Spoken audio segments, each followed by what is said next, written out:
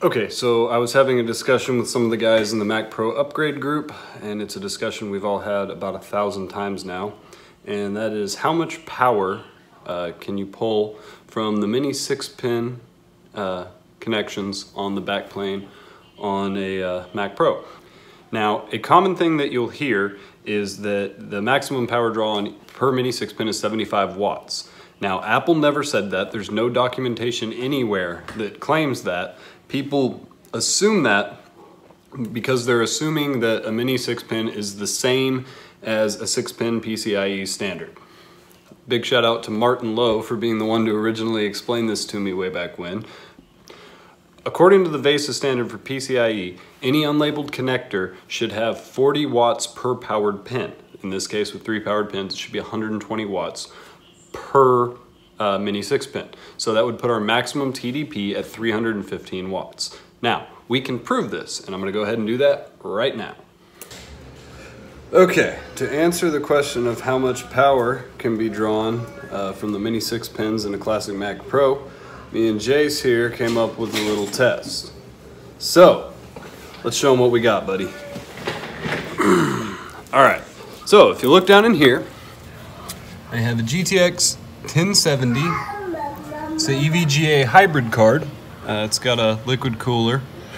It's powered right now with one mini 6-pin to 8-pin, as you can see down in there. Okay, I'm using the non-FTW card because the FTW card has a higher TDP of 185 watts. This one, as we know, is, even though it's got the liquid cooler and all that fancy stuff on there, it's just a reference 1070 underneath all of that. So, it has 150 watt TDP. Now, at 100% power draw, it draws 4 amps from the PCIe slot. And what that means is that it's drawing 48 volts, or 48 watts, excuse me. So, 48 watts from PCIe, the remaining 102 watts are coming from that one mini 6-pin. If you look behind me, there's the fuzzy donut of death, aka fur mark. It's been running for about 20 minutes now. So, if the maximum power that could be pulled safely or without shutdown through a mini 6-pin were 75 watts, then this wouldn't be possible.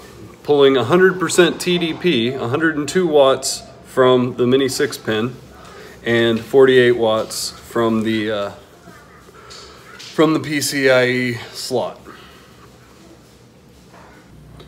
Okay, so now I'm running it at 112% power limit for a total TDP of about 168 watts, which is going to raise the amperage on the PCIe slot to 4.3 or so, or about 51 to 52 watts. Which means we're pulling 116 to 117 watts from the mini 6-pin. And we'll have spikes up here on TDP. It'll spike up to about 112 to 114.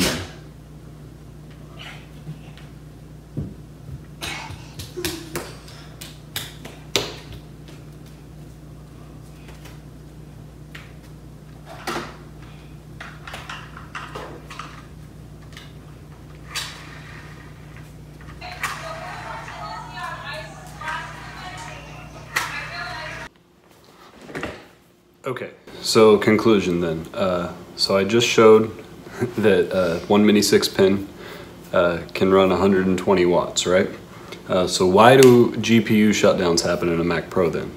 So the first most common one is that you have an unbalanced card, and this usually happens when you have a card that has one 8-pin PCIe connector and one 6-pin. So that 8-pin will often end up drawing well over 120 watts, because remember, an 8-pin PCIe cable is supposed to be rated for up to 150.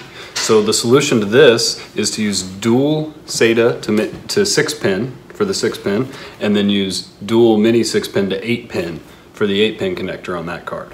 The other common problem is that you have a GPU that overloads the PCIe slot and draws more than 75 watts from the slot. And this is something that I saw in some Vegas that I tested. And that's really the only time I've ever personally seen that. Y'all have a great day.